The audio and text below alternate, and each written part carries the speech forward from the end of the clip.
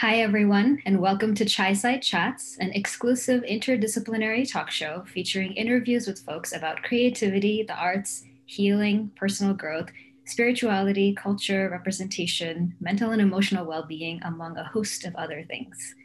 I am your host, Aishwarya Subramanian, and today's episode of Chai Side Chats features a couple of interdisciplinary musicians who combine elements of various genres of music, including Carnatic, South Indian classical, and jazz. They are both PhD students of music at Harvard, and they have performed and toured extensively around the world at a variety of venues.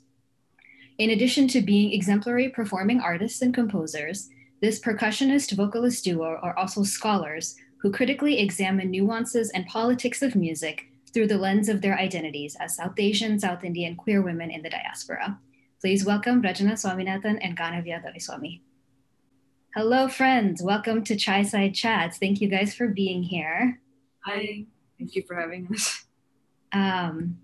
So I wanted to start just by talking about creativity, since that's one of the many topics that we're hoping to touch on in this talk show series. So before we jump into the questions, I wanted to start by sharing a video clip, which might be a little bit of a trip down memory lane. So we'll start with that and then dive into some of the questions.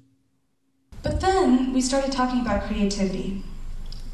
I mean, mind you, this is me, the girl who ran away from a career in arts because I wasn't sure what exactly creativity was or how you can monetize it. And they asked me, is creativity for the privileged? Or they felt that creativity was for the privileged. Then they asked me what was creativity, and I had no idea. I don't know how many of the audience members can answer that question. So the reason I wanted to start there is just because, my question to you is, what is your definition of creativity? And when I was doing my deep dive of research, I came across this clip that I wanted to share. So either of you can start. I'd love to hear your thoughts on how you would define creativity for yourselves now in this moment.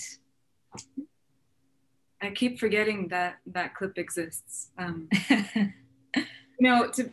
Because that clip was brought up, I think just ethically, I feel a responsibility to talk about the clip just a little bit. The context was when I was a postgraduate fellow at Berkeley in Spain, and it was their first TED event. And some of the professors there knew that right after my psychology degree, which is kind of what I'm humorously referencing there by saying that I ran away briefly from the arts. Right after my psychology degree, I worked for a brief time as a counselor in a program in the Everglades Correctional Institution. And there's a lot to be said there about that experience. I was 19 or so when I graduated my undergraduate degree. So the fact that even someone in that position of that age could be in that position itself, I think says a lot about many things and many structures. Now, that being said, I would call maybe creativity a state of mind where I feel the spirit, I feel my body, I feel the spirit not only in my body, but the essence that connects us all. To me, it's prayer. It is a form of prayer. It is a form of remembrance. It's a state where I feel my mother and the mothers and the father and my fathers who have contributed to my life. It feels like a state where I am able to be in conversation with the elders in my past, and simultaneously a state where it feels like I am hopefully making the world just a little bit better for the future to come. And what comes in that state can be many things. It can be speech, it can be sound, it can be words. In that state, in the best versions of that state, I'm also able to listen to the signals of the world better. I think it's kind of about finding that balance between channeling what came before and also recognizing what is so unique about the present moment. And I see this coming from, in some ways, coming from a tradition, that being a complicated word in and of itself, but this idea of what is it that we carry in the process of upholding a tradition, and what does it mean to improvise, and what does it mean to compose and actually have a voice in the context of a tradition.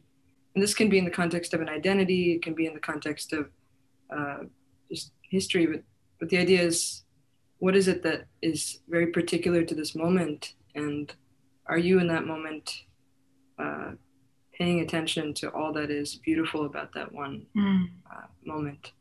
And are you accepting it rather than holding yourself to some standard from the past or some kind of intention to imitate something that has come before you?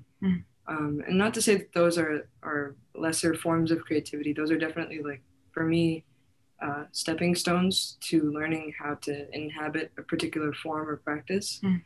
But ultimately, I think, at least the way that I write music and sort of work with my ensemble, is I give them melodies that I've come up with and that mean something to me. And I almost never ask them to play them exactly as is. Or if they do, I will say, don't play it literally. I'll say, just you decide what you need to do in that moment, because I can't tell you what's right for that moment. It might be playing the melody. It might be playing something into the melody. It might be completely playing something that's not written on the page at all.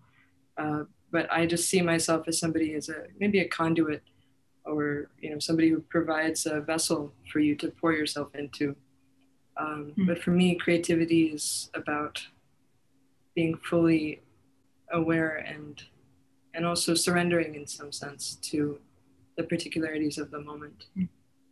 Yeah, that's wonderful. It's interesting because, as both of you were talking about, just, it sounds like there's some similarities, right, in terms of being aware, being present, being in the now, so to speak. And, Rajna, since you were talking about how when you work with your band, you kind of give them a little bit of an idea of what a score could be, and then really encourage them to actually not stick to that, and just transparency on my part. I'm noticing I don't want to stick to my script of questions that I have for you, because there's so many rich things that are coming up in our conversation already. So, in terms of creativity, one thing that came up for me as both of you were sharing is this idea of flow, right? I don't know if you're familiar with that. Yeah. So flow is basically I don't know, a suspended state of existence or experience. And I'm curious, what does your experience of flow feel like when you are creating, whether individually in your own personal practice as an artist, or when you're collaborating with, other artists as well? Yeah, I mean, suspending is a good word, because I think what you're really suspending is judgment. It's because I can tell you, I've been in moments where things don't flow, and I realize what's actually happening is that I haven't suspended the judgment. And it's not always easy to control that. It sometimes happens, it sometimes depends on what happened that day, or just kind of the time period that you're in. But that's just one thing I've noticed. When I am completely in flow, it's when I allow myself to make mistakes, and when I don't judge those mistakes beforehand. Because if you're in a state where you're constantly judging what you're writing or you're creating in the moment, you're blocking the flow. And so it's actually, I think of it in almost like a spiritual way of, suspending your ego also for a moment, and to not feel in that moment that you are the one creating. I mean, it is you, and it's you in the most divine, beautiful, present way, but it's also not you. And I think thinking of it in that way allows it to flow easier, at least for me. The relationship to ego and the relationship to flow seems to, particularly the relationship to ego, that when we are egoless, it allows for a kind of expansion. I think that when a teacher doesn't teach that line properly, what it seems to, however intentionally or unintentionally, advocate for is kind of a lack of self-presence, that you have to disappear. But I think what that philosophy is advocating for is equality among all, which means yourself also has to be equally present. Because I think some of the issues, not issues, but some of the, I would say issues, I've seen in the practices that are more explicitly devotionally based, is that, as with any kind of social being, there are tensions. But for instance, in Carnatic music, or if we go even further into the religious or spiritual practices, like when I would walk and sing on our way to Pandharpur, like these what is framed as deeply religious practices, there's a lot of talk of ego, and but we're also human beings, so there's always going to be social issues that we need to talk about. But your throat is stopped by this philosophy of ego saying you must aspire towards egolessness. So how can I say, well, that thing that I witnessed was hurtful or harmful if I don't exist? So that's the only thing that I feel like that can also counteract this ability for us to flow and breathe and be the way that we're all meant to be. Not to take away from what you're saying, but like that's a thought that that's came absolutely up. True. Yeah. I wasn't thinking on that level, but that's definitely true. Yeah, I guess what I was talking about is just like, where is the awareness located in that moment of creating? And for me, this experience of, like, for me, it happens most often on the piano, and I'll be just playing, and time will just go by, and I have no idea how. Like, it would have been 2 hours. I would like forget to eat, or that experience for me is, I guess, what I meant by. Mm-hmm. It's not like I'm trying to achieve a sort of egolessness. It just sort of happens, and it happens in the process of sort of immersing myself into sound. Right. I understand. So I've been spending some time in the mountains in rural Oregon, which is where I've been. A sister friend teacher handed me her bass, and I kind of was playing it nonstop for a few days, and I forgot to eat, and I think I was eating once every 2 days. So that's what I meant by, and it had repercussions, actually. It has repercussions up until today, and I think that as artists, sometimes there's the tendency to romanticize those ecstatic states, or even like romanticize the difficult part of it when it's intentional, that, to flow, I need to consume X, Y, Z, which is also a difficult, it's not difficult, I just don't think that's the only truth out there. So right now, I think that's what I'm also asking myself, is how to engage with those ecstatic states for as much as possible, but also in the most sustainable way possible. Because, part of the reason why I came back home, outside of the fact that I needed to eat 2 meals a day and remember what it felt like to do that, was also not to give the myth that I could only be in that kind of a state of flow when isolated, when I didn't have to, cook for my family, or I didn't have to answer queries of loved ones.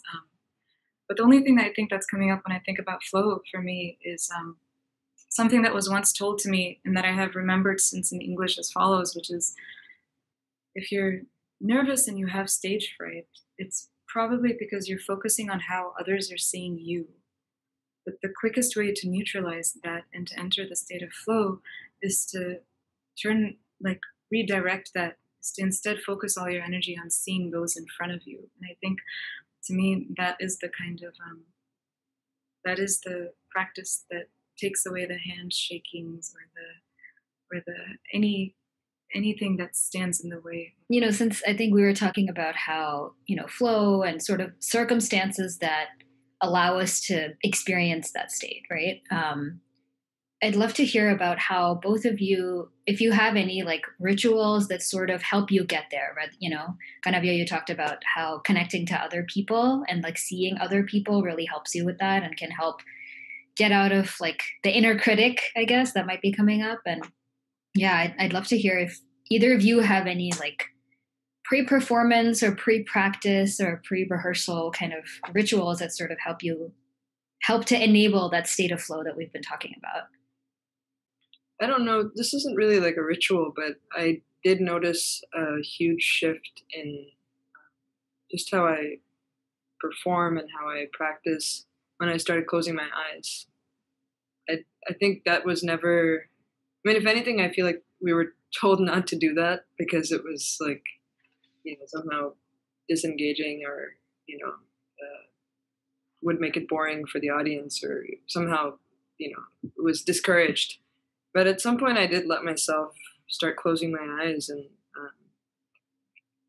that changed a lot for me. And I think if there are moments when I feel like a bit self-conscious when I'm performing or practicing, what usually helps me is to just close my eyes or focus on my breath. Maybe this applies to a lot of people, but I just usually like having some quiet before I perform or before I create. That usually just helps me to center myself and to not have like a lot of thoughts bubbling up to the surface right before. So in a sense, that's a kind of ritual that I make sure that I kind of contain the external input a little bit before. I think that's one of the things that cemented our friendship early on, is that right before our first gig of sorts, I think it was in LA, very long time ago. I remember that I felt like I was trying to keep up with the conversations of people around us right before a gig, and Rajna knew who they were, so she came in and kind of, I can't remember what you did, but you kind of like, it felt like in my memory you just whispered and said, I think she needs a moment, or something happened, and then I was just released from that social contract, and then I could just go to quietness and be like, oh, I really needed this, like I really needed that. This is something I've had with me ever since I was young. It's a Vittalan and Rakumai, and so I allow myself to build an altar. And I'm going to have a full day of a recording studio, small, large, depending on what kind of it is. But I allow myself to do that in a moment of prayer, because I also think it kind of announces to the space a requirement or a need that you have. I've noticed that once you do that, then everyone who's working with you also understands that you depend on that. So just carrying objects like this, familiar objects like this, and familiar smells has also been very useful, so that there's some kind of an association of safety, because the association of being in this space is very, very safe for me. To take bits and pieces of that and then kind of re-invoke the essence of that in spaces has been a very new practice, but it's been very helpful for me. Yeah. I want to transition a little bit and just ask you both about how it's been studying music in academia, which is very different from kind of these like intentional spaces that I think you both sort of strive to create when you're performing or when you're rehearsing, when you're recording. So yeah, what is it like to study music as South Indian musicians in Western academia, especially at Harvard? Now I'm kind of at the end of my time at Harvard. It's been 6 years, and I'll be finishing my dissertation in the next few months. And I think that question used to be there, and like those lines were more boldly drawn about Western academia and Indian music. And I think maybe somewhere along the middle, I think I was really feeling the boldness of the box around academia. But now I wonder if it's just institutions in general, and if it's just social formations in general that are worth thinking about. Because wherever there's power in pockets, in collectivities, and there are ways that we mold ourselves according to expectations put on us by anybody, I think it's a challenge to remember who you are. And I've definitely been lost along the way. I think it's very connected to the thing we were talking about right before, which is this idea of bringing that which is familiar with you into spaces where that may not be the understanding, or there may be other codes, or there may be a different way of talking. And that's also something I've learned. I mean, we're both colleagues who, like, pretty much have been going through this very new program together, and I think I've learned a lot from the way that Ganavya has navigated being in the institution, and I think it's been nice to have that sort of mirror along the way to feel like, okay, I'm not the only one going through this, and I might have my unique set of challenges, and but ultimately listening to how others are also navigating it, and remembering that you're not the only person fighting the institution, I think is the less we think about institutions as these large, powerful forces, and the more we think about it as like, okay, there are individual people here who are making certain decisions, or who are choosing to orient a particular way. It just makes it a different kind of scenario, at least in my head. I think it's always for you as well. I mean, absolutely. That's every single time we've been in this room, and there's been a problem about the institution. You start talking about the institution. That has always been my response. The institution is just a bunch of people. Shireen Hamza, an amazing scholar and artist, told me, who's also a student at PhD at Harvard, told me that right when I was about to start, your real learning is not going to actually happen in the classrooms. It's going to happen in all the conversations with the other students outside. And I think that is the truth for me in music also, is that it's not just about what we learn in the classrooms, but it's the life experience that teaches us, that puts the soul in the words that we sing. So trying to balance that out, not being like, I need to practice 10 hours a day, which is beautiful, which is what I'm doing right now, but also just remember that every single thing that we do is somehow feeding those moments that it works. Wonderful. I also wanted to ask both of you about just, work-life balance. Both of you are musicians who live together. You also collaborate quite frequently. You're in the same PhD program. And, when there's such a close overlap of personal and professional spheres, I mean, I hate putting it in those boxes, but whatever. I'm just curious to hear about how your, relationship with each other, your multi-layered relationship, affects the work-life balance and your own well-being, self-care, workload, work ethic, things like that. I've learned that from Rajna, but just allowing myself to say, I actually am a very efficient worker, and I am capable of like, even if there's 10 days to prepare, I am capable of doing it in a day. So I will allow myself to rest for 9 days and not constantly be in anxiety, in a state of anxiety. Just accept that, it doesn't make sense. And one day I would love to be the person who works for 1 hour, 10 days instead of 10 hours on the 10th day. But for now, it works, and that's okay. And I'm not going to stress everyone around me out. I guess the same way how you said, you said, I hate putting it in the box of the personal and the professional. In the same way, I think the box that actually separates work and life doesn't exist if I'm doing it right. They're all folded into one, because if they're not balanced, then the entire system actually collapses. And I'm going back to the question you had about rituals. I think that balance is maintained in me also by guiding souls who remind me, or are a reflection, as you said, and tell me I think the balance is going off a little bit. Yeah. I'd say, actually, I was surprised you were saying you learned that from me, because I was going to say I learned that from you. don't know. I used to do the same thing of like, if I had a deadline in 10 days, I would take the entire 10 days and be stressed out about it the whole time. That's true. And stress everybody around me out. Yeah, you're right. I think it's about seeing the continuity between them and also seeing work as play rather than as whatever the capitalist framework of work and leisure that we are inheriting constantly. Especially as artists, I think that's really important. I'm actually grateful to my PhD advisor who recently told me to have fun with my dissertation, because I think I was really stressing out until that point, and he finally said, just have fun with it. And it like unlocked everything in my brain. It was like, oh, now I can actually work, quote unquote work.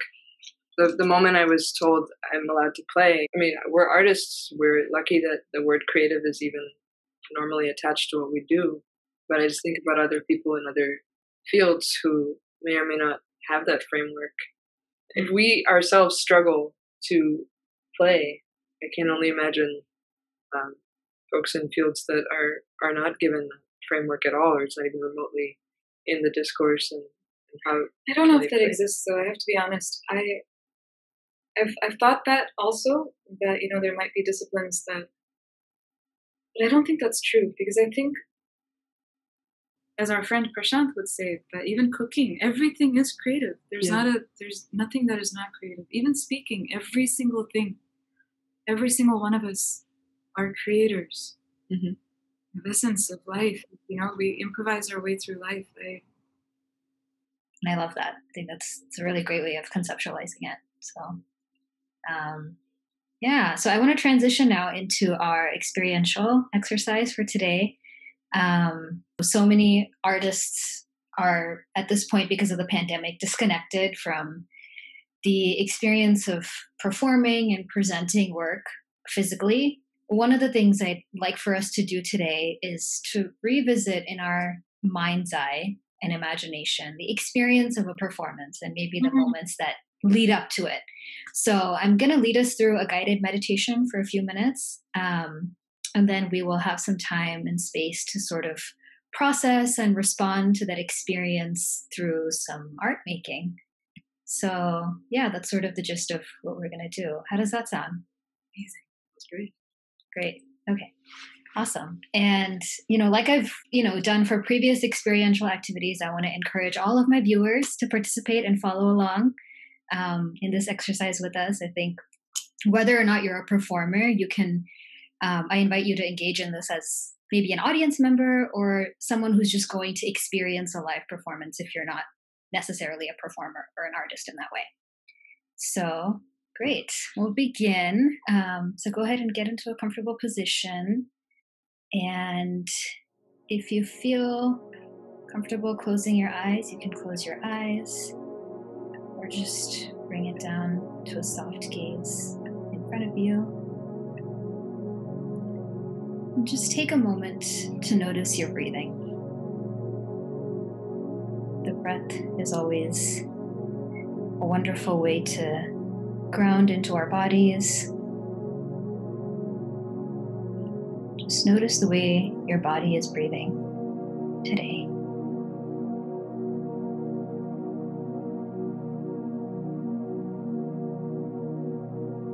And take a few deep breaths to really reconnect to yourself and start to become a little more centered.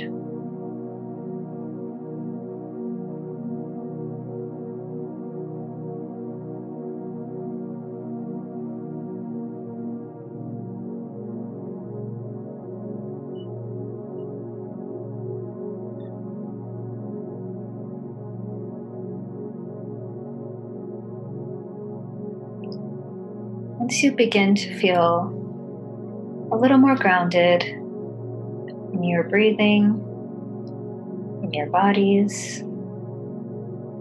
imagine yourself in a performance space of your choice.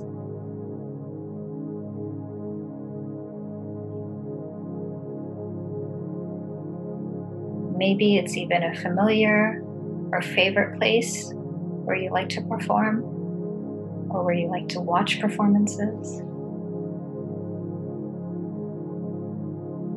Imagine yourself there and pay attention to how it feels to be there, to be in this physical space.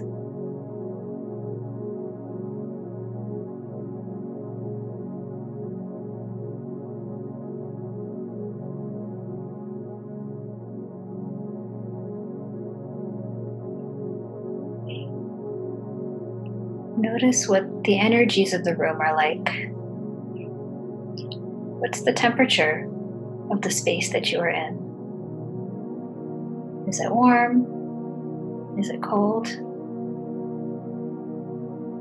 Who else is there with you in this space?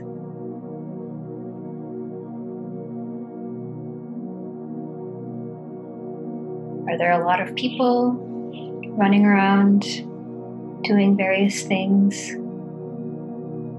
Or is it more quiet, composed, and relaxed? Or perhaps somewhere in between?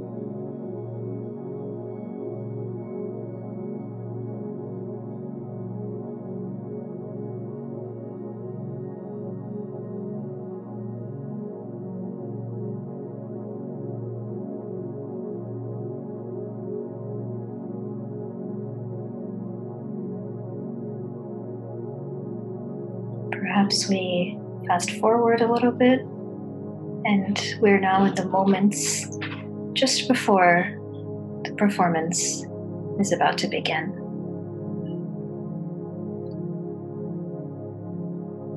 What's coming up for you? What thoughts, what feelings, what sensations do you notice in your body, your mind, your spirit?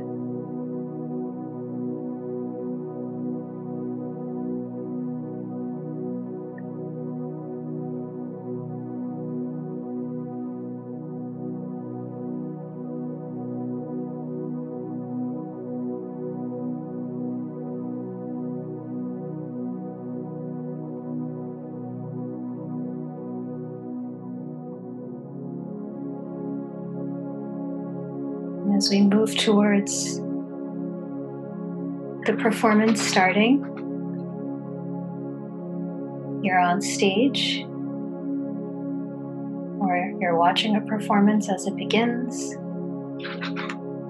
singing, playing, listening, connecting. Perhaps it's your favorite piece or song that's being performed. Notice what comes up for you as you engage with that.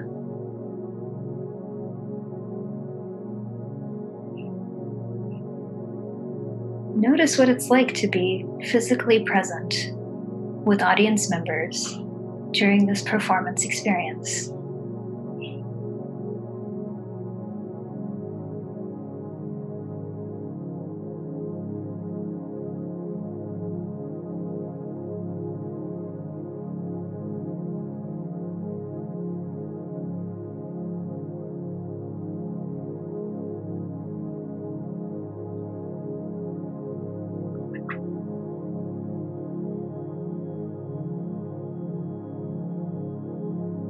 Let yourself take snapshots of some of these moments from this visualization as moments you can return to at any time. And slowly, gradually, bring your attention and awareness back into your physical body and back to your breathing.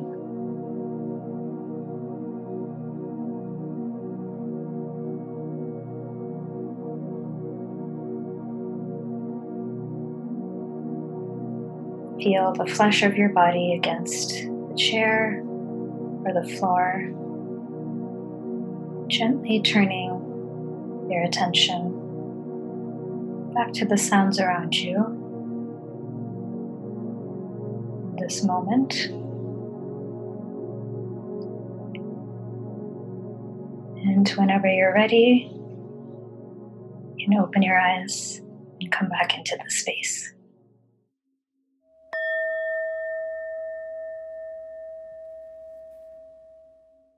So before we debrief and, talk about the guided meditation, I think there's, a lot to be said in nonverbal experiences like we were talking about earlier. So I want to, give us a few moments to just use an art modality of your choice to respond to your experience of the meditation. So you can draw, you can paint, you can write, you can sing, you can play an instrument, you can move, you can dance.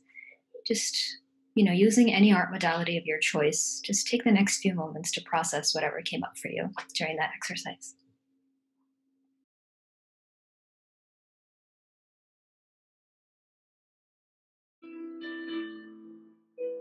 And is there said to me,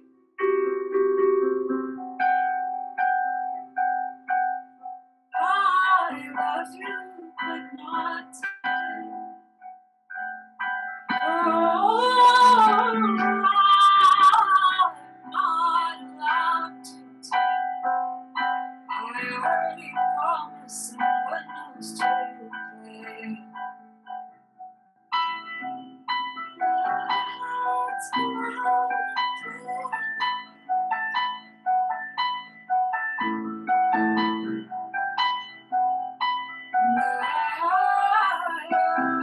Let's go out and play.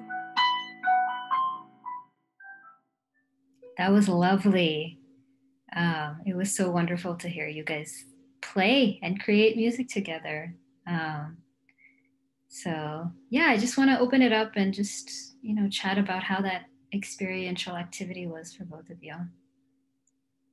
I'm glad that it's recorded because I'd like to go back and actually hear your guided meditation, I think. I liked that you asked the question about the temperature because I was just imagining the days. It's either extreme always. It's like either too hot or too cold. And it's interesting for me too. I immediately imagine when my bones are cold. It's a very familiar chill that goes down to your bones. My dissertation advisor, I have two, one of them, she said something that has been sitting with me since, which is sometimes we do have energies that need to actually be discharged, and that her friend, who was a new mother, was talking about how the energy that is formed as the milk, so it's like a relief actually when the child takes, and just complicating that notion of not all taking is bad. And the reason why I'm saying this, it seems like this, but actually is that I think as performers and creators, we have built up that capacity for that energy to be given. And in this past year, in the pandemic, we haven't had a place necessarily for that energy to go. So it feels like the milk is being stored in the body and we're finding new ways to give it out, but it has to go somewhere. We've spent years learning the discipline of developing it. Now our bodies are developing it and we're not sure. And I think that this exercise was just marvelous for me because it felt like it discharged.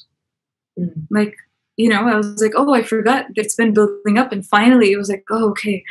And that needs to go for the new to come up, Mm-hmm. So I just feel like I hope as many artists as possible hear this meditation, because I think that's what, I don't know if that's what if you were talking that or feeling that, but like the experience of putting my body back in that place to be able to feel like, oh God, it's cold. I know it's cold. It's really cold. I don't know why venues always do this. But the second you start playing, it's like your body just heats up. And like remembering that, it was just kind of like, oh, my body is going through the motions of something it needs to feel healthy. So I just feel this. Yeah, I think, Ganavya, like you were saying, there's energies of all sorts are kind of stored in our bodies, right? In different ways, in different places. And the arts can be one way to sort of release that. And meditation can be one way to release that or allow that to flow in some way. So that kind of brings us to the end of our episode, but I really wanted to thank you both so much for it's, all of your wisdom and just everything that you've shared about your creativity, your process, the way that you engage with others in your work. And just, it was wonderful to hear you both, play and sing and just talk about your process. So please continue putting work out there because everyone loves it and everyone really appreciates it. So thank you so much. Hi, everybody. I hope you enjoyed this episode of Chai Side Chats with Ganavya and Rajna, as well as our guided meditation at the end.